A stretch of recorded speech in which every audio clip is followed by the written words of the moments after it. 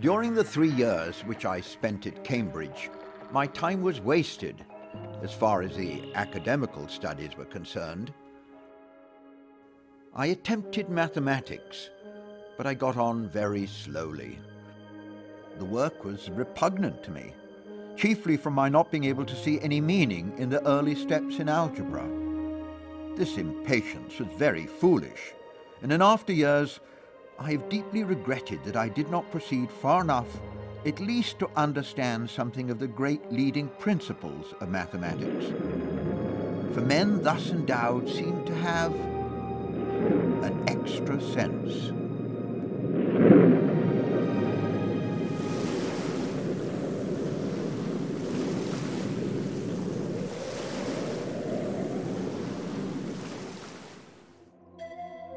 Charles Darwin spent 5 years in the South Seas on the HMS Beagle before he published On the Origin of Species. It took some time for the significance of Darwin's theory to be realized. It was Gregor Mendel, an obscure Moravian monk, who saved Darwin's theory from the dust heap of intellectual history. Gregor Mendel was a student of mathematics at my alma mater, the University of Vienna. Note, he was a student of mathematics. He was a brilliant mathematician as a student, but he couldn't become a scientist because he failed botany. He failed botany twice, and then sort of he had to look for other ideas, and he became a monk. And as a monk, he had the possibility of continuing scientific research. He worked in the monastery garden, and he did various experiments with crossing peas. He would take 2 different types, for example, yellow and green, and he would mate them, he would cross them, and he would observe the ratios of yellow and green in the offspring. And those ratios turned out to have very, very interesting mathematical properties. Often you got 3-to-1 ratios in the offspring, for example, 3 yellow to 1 green. Now that's a mathematical observation, and since he was trained as a mathematician, he thought this is interesting. Mendel deduced from his ratios what he termed factors of inheritance. Either dominant or recessive, these factors could pair up in a variety of ways to control the appearance of the peas. Understanding the numbers and inferring the machinery that produced them demonstrated Mendel's facility in combinatorics.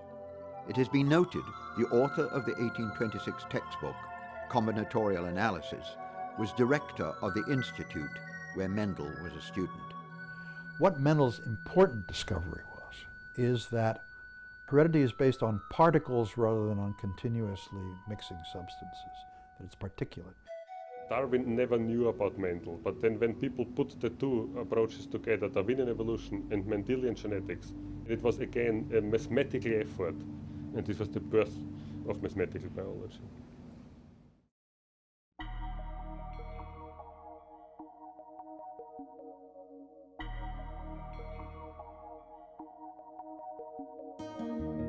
Today's biologists recognize the power of mathematics as an extra sense that can reveal the contours of invisible biological worlds. Mathematics can predict the future and reveal the past. Phenomena beyond human observation or the scope of research tools, phenomena either too small or operating on time scales too fast or embedded in structures too complex, show themselves through the lens of mathematics.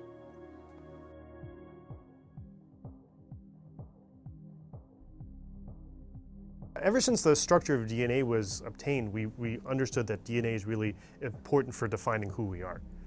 It defines the proteins that eventually become us. At the present time, we don't know very accurately, sometimes not at all, how to predict what the folded shape of a protein is if I just know all the amino acids that make it up. People have been working on the so-called folding problem for a very long time, but so far they haven't cracked it. Now, perhaps some mathematicians will help them do that. There's some major challenges just because proteins are so small, and because the timescales for folding are relatively fast on a human timescale. Some proteins fold in a millionth of a second or in a thousandth of a second. So here we have our protein being manufactured by the ribosome, which here is my hand. So it comes out of a tunnel, and as it comes out, it starts folding. And we don't really know how exactly it's folding, but it starts folding and it's produced one amino acid at a time. I want to take this point of view, that at a certain level of detail, proteins are made up of units that behave as a good approximation as rigid units, and that are connected with each other the way mechanical joints are. So these balls are representing amino acids, these edges are representing bonds along the backbone of the protein, and they stay pretty much fixed distance apart. Some of the most frightening diseases of nowadays may come from protein folding gone wrong.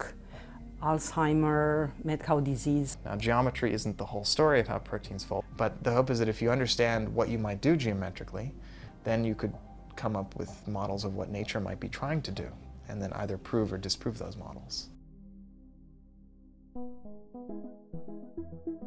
I always tell my students when I teach them the beginner's modeling course, I remind them of Picasso's famous quote that art is the lie that helps you tell the truth. A model is always wrong. I mean, it's always deficient, and you constantly try and improve it, or you understand its limitations. But you never say a model is right. It's always an imperfect representation of reality. If I show the results of my heart model on a computer screen, what you see is a simulation, and the whole reason for doing the simulation is that in most cases it's impossible to tell just knowing the laws what the consequences will be. And so you need to write down equations, and then you need to use computers to solve those equations. The whole point of doing the mathematical model is so that you can then go and say, well, what if we did this? Then I reckon this is what is going to happen. You have to make predictions, and then you have to go and test those predictions in the laboratory. And until you do that step of making a prediction, checking the prediction, and doing further experimental work which was motivated by your model, then your model hasn't been any help at all. The organ systems that have been done so far are the heart and circulation, the lungs, and the lungs have been done to almost the same level as the heart now, the digestive system and the musculoskeletal system. That's 4 out of 12 organ systems. I think we're going through a phase at the moment of using these models for diagnostics, but the long-term goal, it's not the only goal, but one of the really important outcomes is going to be drug discovery. If you accept the idea that in the end we're governed by the laws of physics, then there's absolutely no reason why you shouldn't be able to develop mathematical tools that allow you to express that physics in a way that allows you to do a predictive analysis of how a drug would affect a particular genome. Classical population genetics is prospective. Namely, what you're doing is you're trying to understand how a population changes over time, normally going from a present state to a future state. Right? So we're going with the direction of time. You make all these assumptions about the nature of the biological system. And those assumptions allow you to build a fairly simple mathematical structure to predict how many copies of a particular kind of gene in this generation will turn into how many copies of that gene in the next generation. So that's both a statistical and a mathematical process. With molecular data in the 1980s, new techniques were invented that were called retrospective. If you have a theory of evolution going forwards in time, in a sense you just look at the mirror image of that theory going backwards in time. And that theory tells you that after a certain time and with a certain probability, you can expect the genes which you carry and the genes which I carry to coalesce, that's to say, to be descended from some common ancestor. If you continue this process for everybody in the population, in the human population, or perhaps a sample of the human population, you will get coalescences taking place at various times backwards in the past, and eventually you'll have coalescence at what is called the most recent common ancestor. That technique, the technique of coalescence, is what allowed them to, for instance, postulate mitochondrial Eve, right? The most recent common ancestor from which all our mitochondria derived. To my mind, in terms of population genetics, that is probably one of the biggest innovations you're ever going to get. I mean, that changing the direction of time. If you want to know how the brain computes, how it does what it does, how it can learn, how it can store information, you need a way to observe it, some way that you can measure the activity, right, and do that over time. 100,000 cells linked together is about 1 square millimeter of your cortex. So it's a little tiny patch, you know, smaller than your fingernail. And that's 100,000 cells. So you can see that there's a big problem. This idea of the brain tissue is kind of a computational substrate, is something that I would like to understand. What are the principles of this substrate? It's simply impossible to understand how thousands or hundreds of thousands of neurons are interacting to produce a memory or process information without adequate mathematical models of those neurons. I think it's very important to find out what is the simplest system that we can study, where some of these properties still can be quantified. What we're doing is we're taking cortex from embryonic rat, okay, and deconnecting it, right? So it's coming from an intact cortex and deconnecting it, putting it into a dish.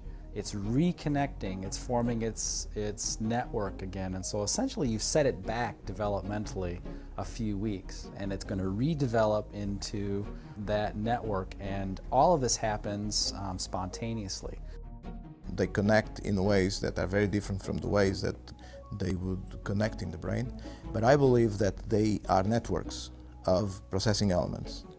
So we wanted a system where we could take one of these neural networks, interface it to a flight simulator, taking information about the position of the aircraft, whether the nose is pointed up or down, or whether the aircraft is banked to the left or to the right, and we translate that information into a series of pulses.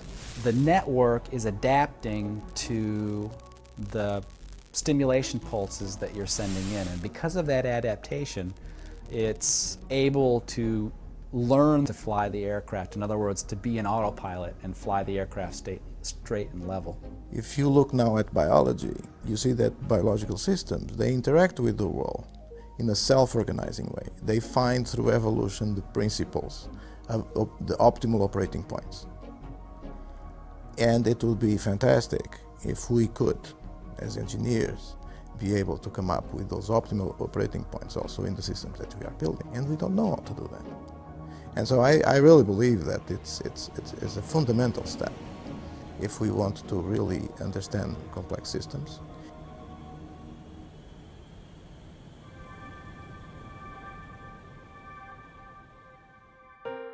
Ecosystems are a paradigmatic, complex system.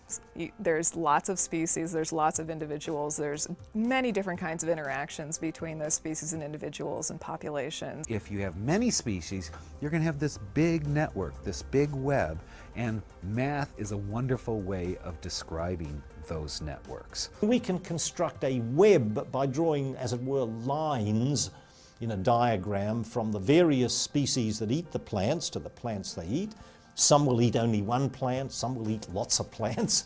And then we can draw lines from the predators that eat the herbivores, and some of the omnivores like us that eat the plants and the animals. And you get a web of interconnections. And now you can ask questions about the dynamics of that topological web structure.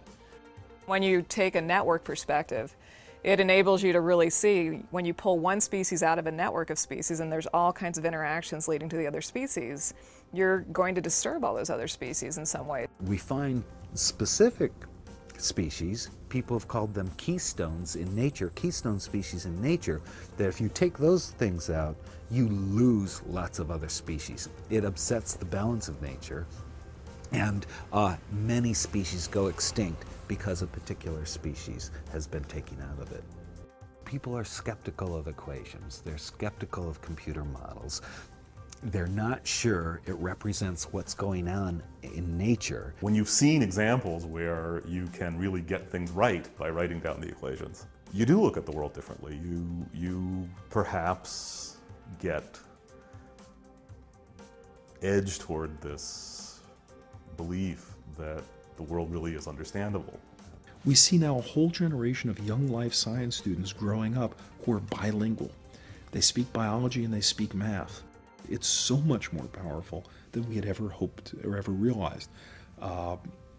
It's a whole new biology.